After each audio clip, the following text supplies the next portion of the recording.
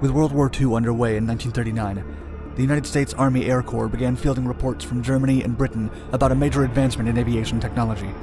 The German Heinkel HE-178 and the British Gloucester E-2839 were demonstrating that, quote, aircraft flying without propellers could be the future of air combat. In response, the United States launched its own top-secret fighter program hidden behind the development of the rear propeller-driven Bell XP-52 and XP-59 prototypes. The resulting Bell P-59 Airacomet would be the very first American fighter jet. The development of the turbojet began in Britain far before it was considered a viable and powerful addition to military aircraft. Frank Whittle, a Royal Air Force officer, filed a patent for the invention in 1930. Yet his conviction that the engine type was the future of aircraft was not widely shared. His design went by unnoticed and ignored, until some colleagues funded the development of his engine in 1936. At around the same time, German engineers were working on their own turbojet, which resulted in the first jet-powered aircraft to fly, the Heinkel HE-178. It made its maiden flight in 1939. The British would not fly a jet-powered aircraft until May of 1941. Previous to the commencement of the British project, the United States military authorities dismissed the technology, mistakenly believing it was merely a sci-fi fantasy. In April of 1941, Major General Henry H. Hap Arnold attended the demonstration for the Gloucester E-28 in the United Kingdom. During his visit, he became aware of the British jet program. During the Tizard mission the previous year, a British delegation traveled to the US and mentioned the jet program. However, the subject was not spoken about at length. Arnold requested and received the plans for the aircraft's power plant and went back to the United States with them.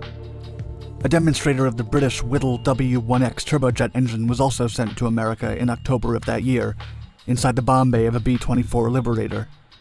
The British had also sent the plans for the W2's engine and a team of engineers from power jets. Major General Arnold knew that an American version had to be produced. On September 4th, he extended an invitation to General Electric, asking for an American version of the engine, to which they agreed. The following day, he reached out to the Bell Aircraft Corporation in Buffalo, New York, to work on this secret project, then labeled MX-397. Lawrence Dale Bell, the head of the corporation, accepted the request and started working on 3 prototypes. At the time, the project was kept under extreme secrecy. Only a few members of the company knew about it. To get away with the construction of the first American fighter jet, the parties involved launched a disinformation campaign. As part of it, the United States Army Air Forces named the project P-59A, suggesting it was an extension of the separate Bell XP-59 fighter project, which had already been cancelled. Almost every element of the project was mislabeled to confuse German and Japanese spies should they get a hold of any information. General Electric continuously talked about the engine it was working on as a spare part. The design for the fighter jet was completed on January 9th, 1942. Construction began immediately, and the 3 prototypes were built by March. The XP-59A. Lawrence Dale Bell, also known as Larry Bell, hated flying, despite being an aviation executive. He assigned management of the project to his chief test pilot, Robert M. Stanley. Despite Stanley's reticence to take over executive duties, he led the project for the company, and the first prototype was shipped to a test site few had ever heard of before. Muroc Army Airfield was rarely used, hidden between the San Bernardino Mountain and the Shadow Mountain in California. The name of the field was a reversal of the name Coram, the last name of the 2 brothers that initially lived in the area. The site was remote enough to keep the progress of the project an absolute secret, and additionally facilitated takeoff and landing due to the dry, hard surface of the Lost Rogers Lake.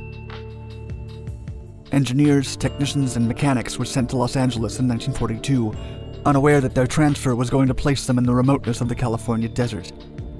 The first XP-59A to arrive got to the airfield on September 12, 1942. It was sent to California by train and took 7 days to arrive at Muroc. The aircraft was given a dummy propeller once it was being prepared to invalidate any reconnaissance work by spies. Today, the remote airfield is known as Edwards Air Force Base, and is no longer considered a distant, unknown place. The base serves as a home for the Air Force Materiel Command, which uses it to research and develop new flying technologies and aerospace systems. It also houses the Air Force Test Center, NASA's Armstrong Flight Research Center, and the Air Force Test Pilot School. Test flights. The aircraft saw its very first high-speed taxi test on October 1st. Bell aircraft test pilot and project manager Robert M. Stanley was at the controls for the taxi tests. The first actual flight was conducted by Colonel Lawrence Craigie the following day. The test flight was successful, and the project seemed promising, but the taste of victory would not be long-lasting. The prototypes and first production models of the Airacomet had open-air flight observer stations, like those in biplanes, that were later on cut into the nose of the aircraft. As the months went by, the three AP-59 Airacomet started showing multiple and challenging shortcomings. The engine had an inadequate input response and was unreliable. In the roll axis, lateral stability turned out to be insufficient, performing far lower than expected. Famous test pilot Charles Elwood Yeager, who would later become the first pilot to exceed the speed of sound in level flight, flew one of the prototypes and was impressed by the smoothness of its flight. Still, he reportedly stated his disappointment in its speed. Regardless of the underperformance of the fighter jets and the problems that kept coming up, the United States Army Air Forces ordered 80 production models of the P-59 Airacomet. The next version of the plane came in 13 service test YP-59As, which boasted a more powerful engine than the prototypes, the General Electric J-31. Although the J-31 would become the very first jet engine to be mass-produced in America, its improvement to the first fighter jet was far less than expected. The top speed only went up by 5 miles per hour. On the other hand, their lifespan before an overhaul was shorter. Since the aircraft did not have a propeller at the nose, the armament was placed there for direct shooting. Before that, most aircraft had the guns at the wings and had to position themselves to shoot.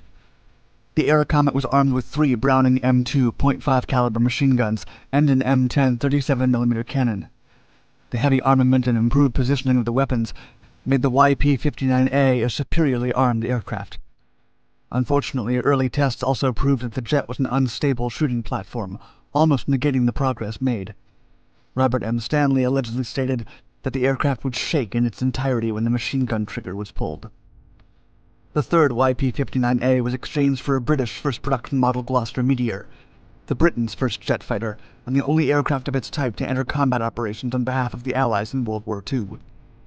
The Royal Air Force found the American aircraft deficient. Pilots reported that it had somewhat unfavorable performance when compared to the jets they had already been using. In fact, the Airacomet also performed worse than the propeller North American P-51 Mustang, a fighter and bomber. 2 of these Airacomets were also sent to the U.S. Navy for evaluation under the disguised name YFL-2-1.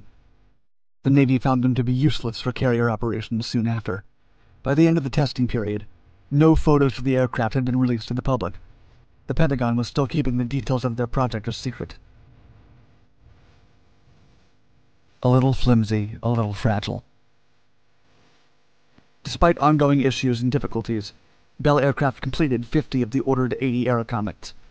20 of these were under the P-59A designation and 30 under the upgraded P-59B. The delivery of the A models arrived in the fall of 1944. These versions were armed with 44 rounds for the M4 cannon and 200 rounds for each of the 3 machine guns. The B models of the aircraft were sent to the 412th Fighter Group, so the Army Air Force's pilots could learn the handling and performance of jet fighters. One of the first-line military pilots from the 412th Fighter Group to test the Airacomet was Captain Eugene A. Wink, who stated that, quote, "The Airacomet seemed a little flimsy, a little fragile. Still, he noted the aircraft could turn quickly." The programs for the Airacomet and for the Lockheed P-80, which performed better and would actually become the first fighter jet to be used operationally by America, were built and paid for under a black program. This meant that their budget was not outlined in traditional documents, and that only select members of Congress knew about them. The project was hidden from the public until the end of 1944. When the Airacomets were transported by ground, they would be fitted with a fake propeller, and the whole thing would be covered. This way they could avoid any reports about the new engine type.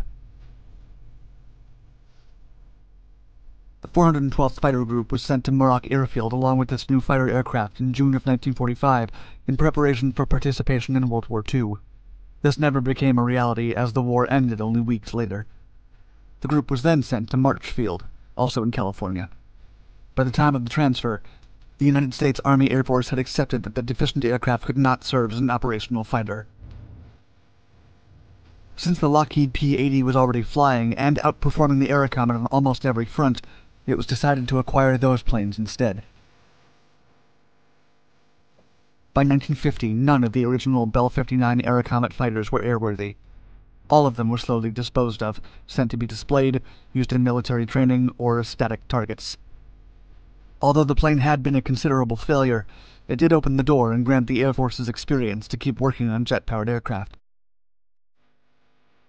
Surviving airframes. Today, only 6 P-59s survive. They are all that's left of America's first fighter jet. One is under restoration, so that it's in flying condition using General Electric J-31 engines at the Planes of Fame Museum in Chino, California. The other 5 are displayed around the United States. One of them stayed at what would become Edwards Air Force Base. One was sent to Pioneer Village in Nebraska, another to the National Museum of the United States Air Force near Dayton, Ohio. Another was sent to the March Air Reserve Base in California, and the last one went to the National Air and Space Museum in the nation's capital.